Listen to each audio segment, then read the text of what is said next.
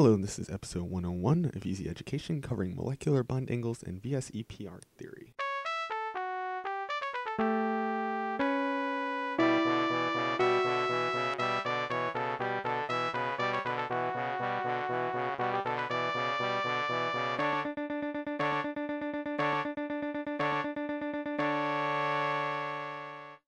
VSEPR, or VSEPR theory, provides an explanation of bond angles and to a certain degree polarity of molecules.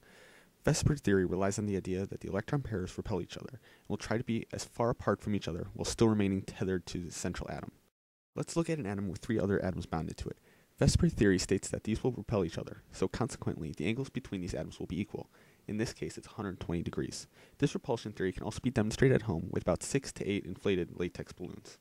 Okay, now if this is your balloon, the nucleus of the atom is deep in the center of this balloon. The outer edge represents the electron field around the nucleus. Okay, now that that's clear, let's continue. Now suppose you have two balloons, and you try to squish them together. The outer edge prevents this from happening. The same is true for atoms. The electron shells repel each other and keep the atoms from squishing together. Now let's go back to our first atom. The red circles are a rough depiction of an electron orbital, and are like the edges of the balloons. They keep the atoms from getting close to each other. This is what happens if all the valence electrons of a central atom are available for bonding, but if they are not, the unpaired electron set acts much the same way as the electrons of the bonded atom.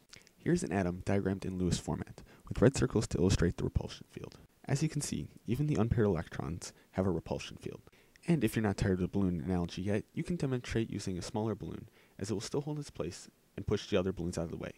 The balloons are great for creating shapes in 3 dimensions, something I cannot do on this video. So that brings us to the end with a brief explanation of VSEPR theory. Next episode is over dimensional analysis.